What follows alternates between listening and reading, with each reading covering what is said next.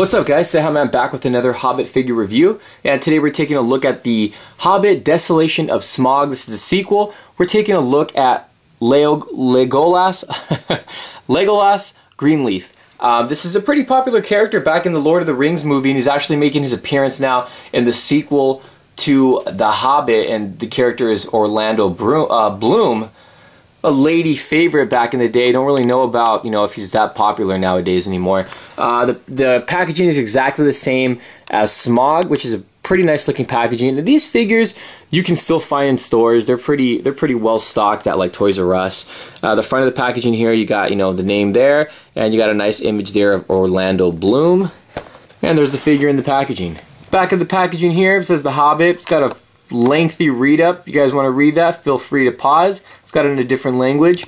Right there at the bottom, we got the 3 figures that complete the series. I already reviewed Zog, and we're going to look at Radagast in the next review. And of course, there's Legolas, which we're looking at today. So that's the back of the packaging. All right, guys, let's take a closer look at this figure. So we're going to take him outside of packaging, take a quick little break. Let's get him reviewed. Alright guys, so here's a quick little 360 look at the figure. He does come with a few accessories, which is really cool. But let's go ahead and take a quick little detailed look at this figure. Stay tuned. Okay, so Legolas does come with several accessories here, which we're going to get into. He's got his little bow right here, which you can see. There's no stringy part right there, which is kind of unfortunate. It would have been cool to have that. But the bow itself looks pretty good. It's made of a pretty nice sturdy plastic. It's got a little bit of writing throughout the bow there, which is nice. I like the gold color on that. Looks pretty good. So he does have that there. And again, just like with Smaug, it's hard to get the hands to pry open. Actually, there you go. It's actually kind of easier. But you can actually just slide the bow into his hand all the way down and have him hold it, get him in some kind of a pose or something. And there you go. That just flew out of his hand. Now, he does come with his little, I forget what you call this little backpack thing that holds all the arrows and stuff. But it does have a peg there, and it does peg into his back, which is pretty cool. So you can store it on his back, depending on however you want to pose this thing. It's going to be at an angle, though, due to his hair. But it looks pretty good. We'll get that off, and we'll take a close look at this. The paint on it looks good.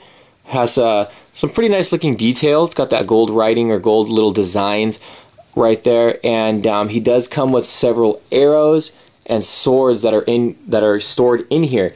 One of them we'll take a look at here. So here's a close look at one of his little swords, which is pretty cool. The handle looks really nice.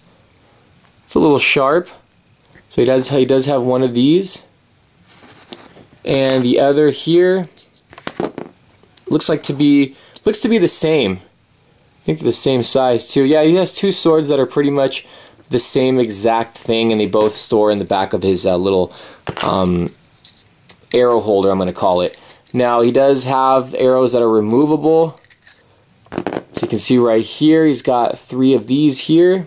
Probably more if I turn these over. So he's got 1, 2, 3, 6 arrows total.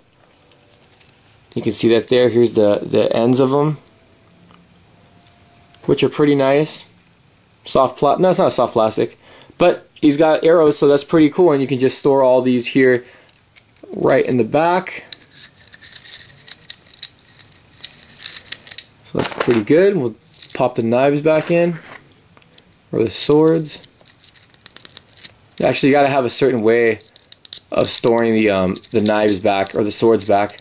I kind of did it half-assed. But that's his accessories that he does come with, which is pretty cool. Now, the figure himself, he does kind of look like Orlando Bloom. Looks like him a little bit. I don't like how the hair really looks. Looks like it's 2 different colors, though. It's got nice detail on it, but you can tell there's like 2 different paints going on here. Do like the head sculpt, though. I really do like it. He looks like, he does look like Orlando Bloom. Eyebrows look good, the eyes look good, the facial expression it looks pretty good. I like the way he looks. But what I was thinking about when I was looking at these figures is that I miss the Toy Biz ones. I never owned any of the Toy Biz Lord of the Ring figures, but they look really cool. If you guys never seen them, look them up. They look really nice. Got the nice little armor here. Got a lot of little details going on throughout the outfit, which is really cool. You can see right there, you can lift up the hair a little bit. There's the arm piece. Very, very nice. And once you go a little bit further down the outfit, this is like a softer material right here. Like from here it's like a hard plastic, then once you get to the waist down, it's like a soft material. And there's the boots there. More of that gold writing or gold designs. There's the bottom of the boots.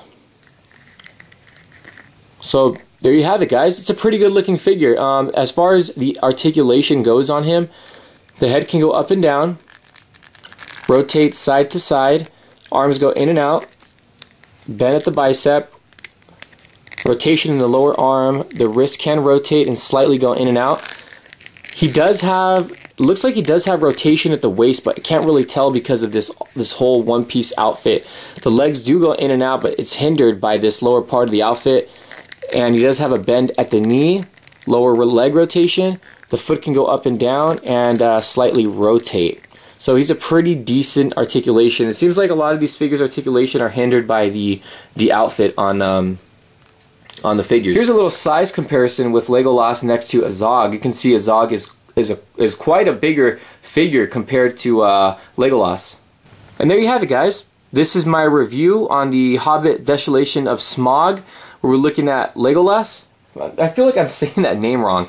And he's a pretty good looking figure, guys. Let me know on the comments below what you guys think. Let me know if you guys are going to check out the movie. And if you guys are going to pick these figures up. I mean, they're pretty nice for what they are. So, you know, I got them to share with you guys. So, you know, I'm a fan of the movie and I can't wait to see it tomorrow or today whenever this video is going up. And let me know what you guys' thoughts are. Thanks for watching, guys. Peace out.